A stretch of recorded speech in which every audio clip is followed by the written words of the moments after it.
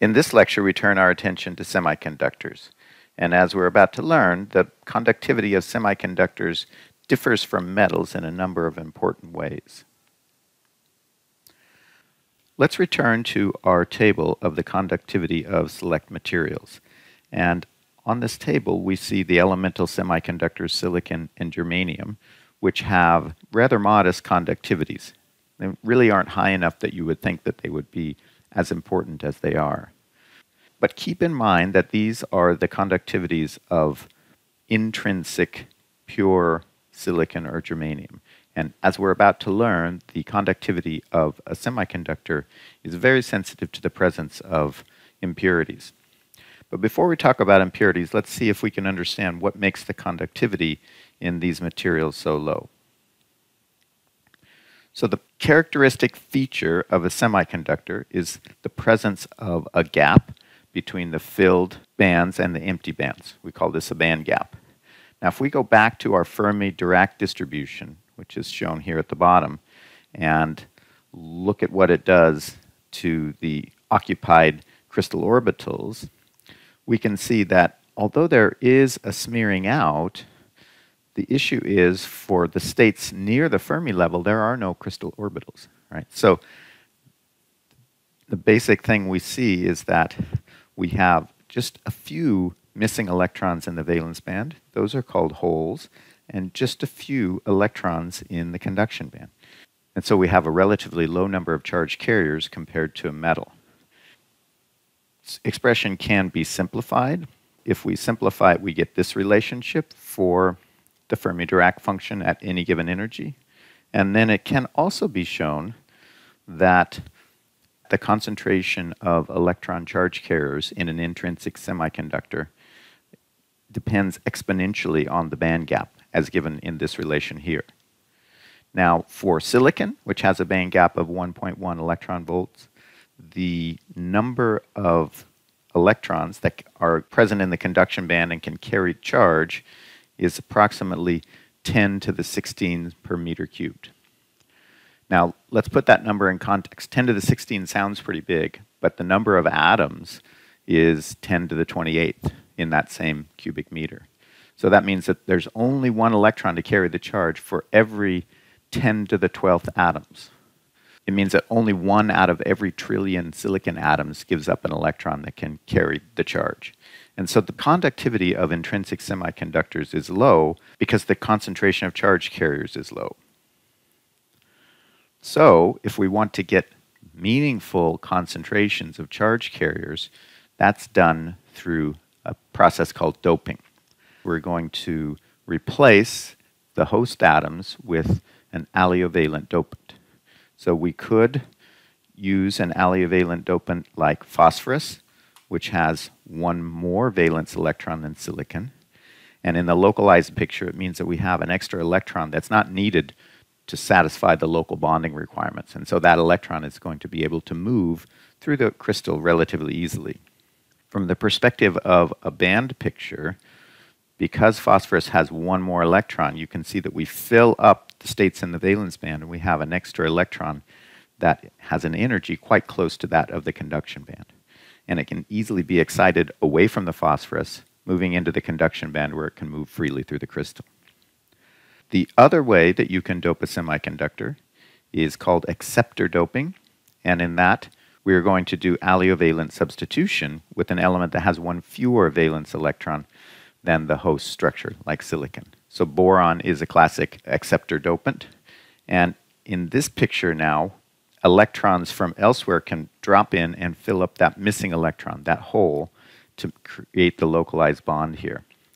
Or, if we think about in a band theory point of view, we have this state, this empty state that's quite close to the valence band. So it's easy for an electron to move into that state, let's say get trapped on the boron atom. And if that happens, now the valence band is not completely filled. And so this hole, this missing electron, can move around and carry the charge. Now, the hole, of course, being a missing electron, has a positive charge. So when we apply an electric field, the holes are going to move toward the negative end of the potential, the electrons toward the positive end. So it moves in the opposite direction of an electron charge carrier. In some ways, you might think that the electron that comes from the dopant, let's take a donor dopant like phosphorus, would be free to go wherever. But do keep in mind that the phosphorus nucleus has one more positive charge than a silicon nucleus. Right? So that dopant itself is a positively charged dopant, and the electron is going to experience an attraction to that positive charge. And so you end up with something not unlike a hydrogen atom, the electron that's bound to a hydrogen atom. Here we can treat the bound state of this donor dopant in a hydrogen-like manner. However, the radius of this bound state is going to be not quite the same as hydrogen. It's going to be enlarged by the dielectric constant of the semiconductor, which helps screen the positive charge of the dopant. And then we're also going to have a correction for the effective mass. So these states oftentimes might be up to maybe 10 nanometers. So they tend to be quite large, right? And so this is going to be the bound state of either a donor, and we would see something analogous for an acceptor, with the hole being attracted to the negatively charged acceptor dopant. And so that's why when we draw these levels here, we put them in the band gap. That is, we do have to have some excitation to get the electron off of the phosphorus and into the conduction band, or to fill up the hole from the valence band. However, that energy is not very large, and here are some ionization energies of donor and acceptor dopants in silicon and germanium. And so what you can see is that there are a few hundredths of an electron volt. Right? And so you have to have that much energy to free up the extra carriers that come from the dopants. And so that gives doped semiconductors a rather unusual temperature dependence. If we were to look at just this dashed line here, you can see that it's increasing exponentially at high temperature, right? So one of the differences between a semiconductor and a metal is that a semiconductor, its conductivity goes up as the temperature goes up. And the reason why is because the carrier concentration is going to get larger exponentially with temperature. Right? So that's going to be much more important than, this scattering mechanism we talked about from lattice vibrations with the metal. That scattering still is present in a semiconductor. It's just that the exponential increase in charge carriers is much more important. But in a doped semiconductor, at very low temperatures, we don't have enough thermal energy to even excite the electrons off of the donor dopants, like away from the phosphorus. And so you have something called the freeze-out regime, where the conductivity is quite low. And then depending on the dopant and the semiconductor, but at relatively modest temperatures, here, well below room temperature, we get what's called the saturation regime. And in this regime, you have enough thermal energy that you can activate all of the carriers that come from the dopants, but the amount of carriers that are coming from exciting things from the valence band all the way up into the conduction band is minimal. And so over this temperature regime, there's really not very much temperature dependence to the conductivity. And actually, for a lot of devices, this is an advantageous place to operate. Now, as you go to higher and higher temperatures, at some point, the intrinsic carriers that come when electrons have enough energy to be excited from the valence band into the conduction band start to dominate. And then you get into what's called the intrinsic regime. So if we want to talk about the conductivity of a semiconductor, right, our expression for conductivity is going to be the carrier concentration times the mobility times the charge of an electron. But for a semiconductor, we have to think about both the conductivity due to electrons and the conductivity due to holes. They both can add together. We're not going to do a calculation here, but that's what you have to do if you wanted to work at the conductivity of a semiconductor. Now, most semiconductors are intentionally doped one way or the other. In most cases, really going to be dealing with only one or the other of these, depending on if we've acceptor doped or donor doped the semiconductor. Here are mobility values for some common semiconductors, and just a couple things to note. we get quite high mobility values for the 3,5 semiconductors, considerably higher than for either the elemental semiconductors or the 2,6 semiconductors. And the other thing to note is, as a general rule, the mobilities of the electrons are higher than the mobilities of the holes. Now let's just talk about a couple of simple but important semiconductor architectures. One of them is what's called a pn-junction, and this is arguably one of the most important devices in all of science. The idea behind a pn-junction is that we're going to have one crystal that's doped p-type. That is, we've acceptor doped it, so there are holes in the valence band. And then we have another semiconductor that's doped n-type with electrons in the conduction band. And now let's bring these two together. And when we bring them together, what happens is that the mobile electrons find the mobile holes and the two annihilate each other, right? The electron drops into the hole and they both disappear. But the ionized species that is left behind, let's say the phosphorus or the boron, that is not mobile. Those do not migrate through the crystal and they don't find each other. So what you're left with is what's called a depletion region. That's a region of the semiconductor where we have very few mobile charge carriers, kind of like we would have in an intrinsic semiconductor. But we have left behind these ionized acceptors and these ionized donors, right? And that sets up an electric field gradient across the depletion region. So maybe I should point out that in an n-type semiconductor, the Fermi level has to be up close to the conduction band, right? Because when we do our Fermi-Dirac statistics, we have a non-negligible possibility of having electrons in the conduction band, but very few holes in the valence band. And so the Fermi level moves up here. For p-type semiconductor, an acceptor-doped semiconductor, the Fermi level moves down here. And then when we create the pn-junction, basically we want the Fermi level to be a flat line from one side to the other. But the only way that can happen is if the energies of the conduction and valence bands bend. So we have this band bending that happens across the depletion region. And if you think about it, let's just imagine that you're an electron. So if you're an electron and you're over here in the conduction band of the p-type semiconductor and you get close to this depletion region, right, you've got a charge gradient going from negative to positive. So the electron is going to be attracted to go across the depletion region. Right? So in these diagrams, we always want to remember the electrons want to go downhill and the holes want to go uphill. Now, what's so special about a pn-junction? Well, one of the properties of a pn-junction is called rectification. And that just means that if you apply a voltage in one direction, you get current, but if you apply a voltage in the other direction, you don't get any current. Right? So here we can see that when you have the voltage source hooked up this way with the positive lead on the n-type side, we are in reverse bias, and that makes the band bending even more steep at the pn-junction, and that basically shuts off all flow of current.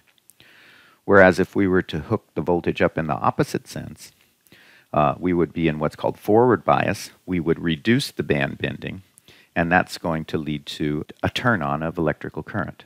So you can use a rectifier, for example, to convert alternating current into direct current, because you're only allowing the electrons to go one way across the pn-junction. Another really important application of a pn-junction would be either in a photovoltaic cell or a light-emitting diode.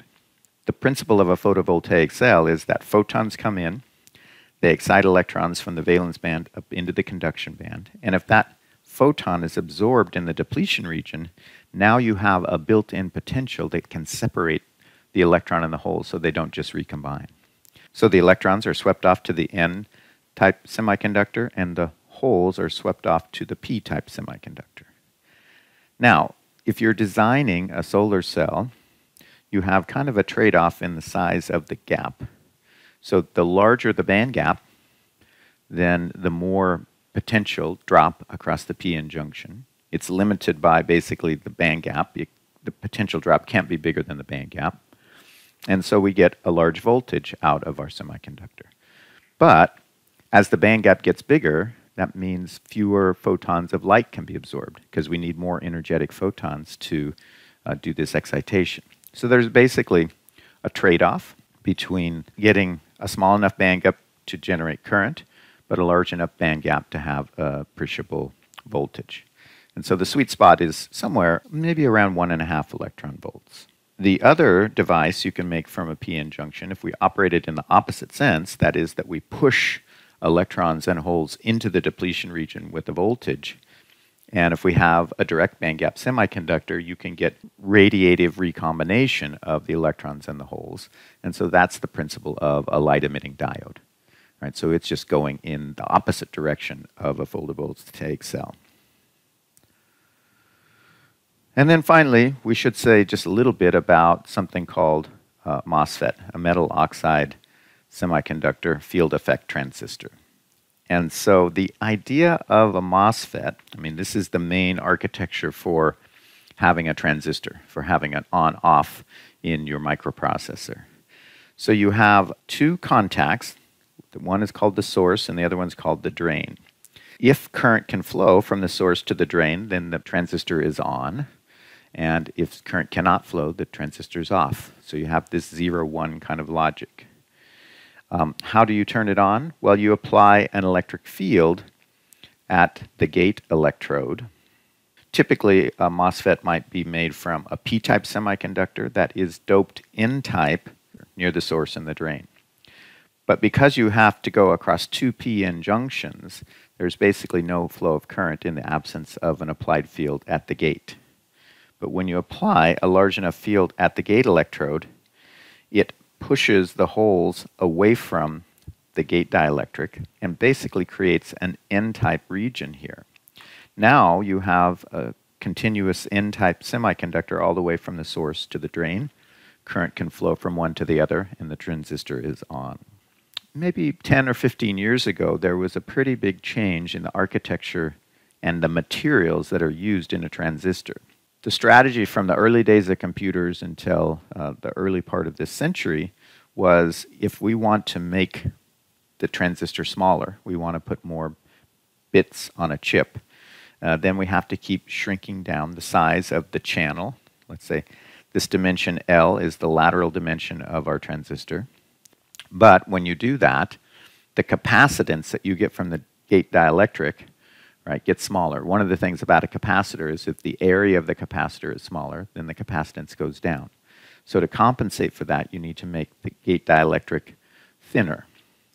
And by 2006, to get a transistor that was only 65 nanometers in lateral dimension, the width of the gate dielectric was down to just 12 angstroms, right, 1.2 nanometers. And at that point, you just can't keep making it smaller because you start to get quantum mechanical tunneling across the gate dielectric.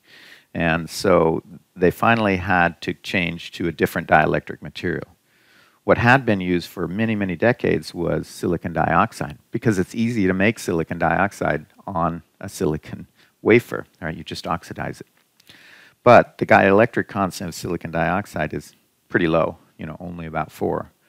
And so by going to amorphous hafnium oxide, which has a dielectric constant of about 30, now suddenly make the gate dielectric much thicker and still get the same capacitance from your gate dielectric. So that was a really big change that was made in the materials that are used in semiconductor transistors.